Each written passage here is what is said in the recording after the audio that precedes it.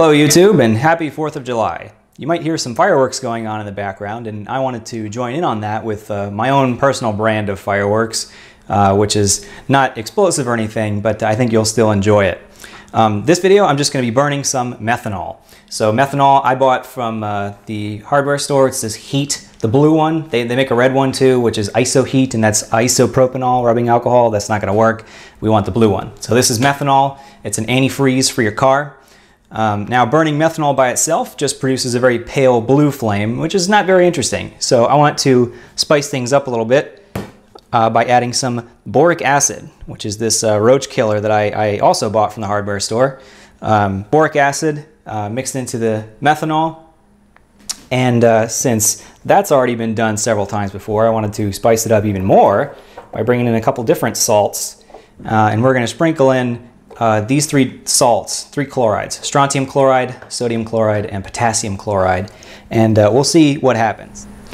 Okay, now this is an entire bottle of antifreeze. You can see the liquid sloshing around in there, and I've already mixed in a good amount of the boric acid to color it. So this should be a real nice, beautiful color when we burn it. And I didn't measure anything this time around. With colorants, you just kind of sprinkle a little bit in, and it imparts the color to it. You don't want to add too much of the colorant because then it'll interfere with the burning of the fuel. So let's take this outside and get it all set up.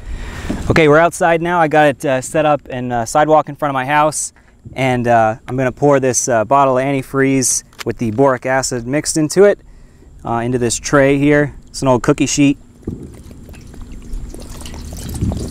This is going to be a lot.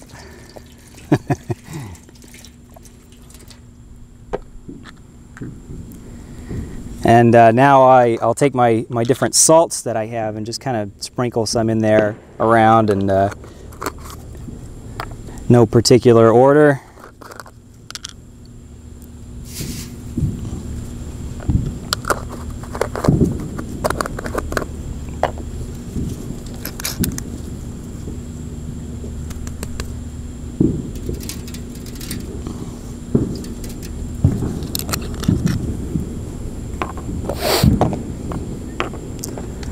And didn't quite add all of it. There we go. All right, everything's set up. Let's light her up. Happy 4th of July.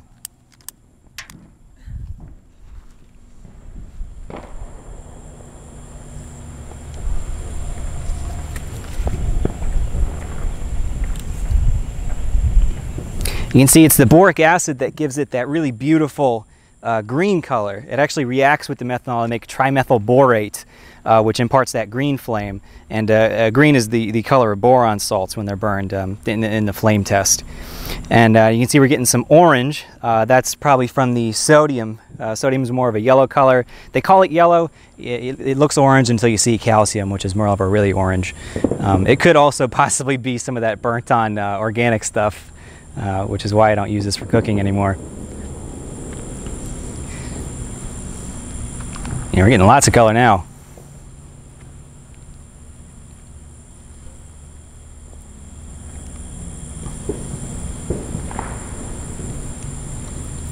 So flame tests, like I mentioned, are used to identify elements. So if you don't know what a particular compound is, you can burn it, and the color that it imparts to a flame tells you something about it. So as I said, the green is the color of boron, this yellow-orange is the color of sodium, and I also put potassium and strontium in there as well. So we should get purple for the potassium and red for the strontium, but we'll see. Sodium tends to overwhelm the colors of other flames, so we'll see what it ends up looking like. Plus there's all this carbon char, which I think is what's really giving it the orange, unfortunately. I'm starting to see some red. There's a little bit of red in the right-hand side there.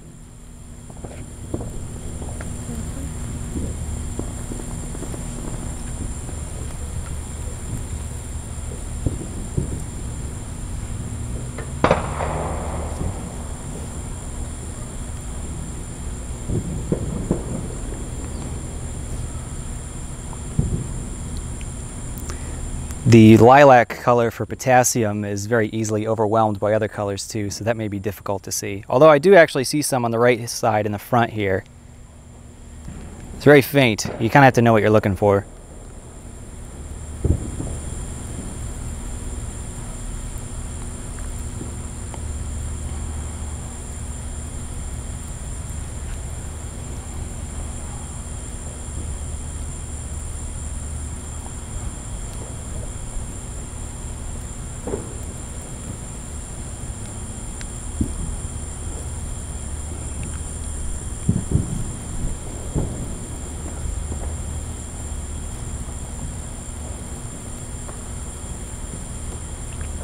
You know, they actually sell a product for camping, in the camping supply section, for coloring flames. It's basically a mixture of different metal salts that you sprinkle onto your campfire, and it gives you an effect kind of like this. So you could try this if you can find that product.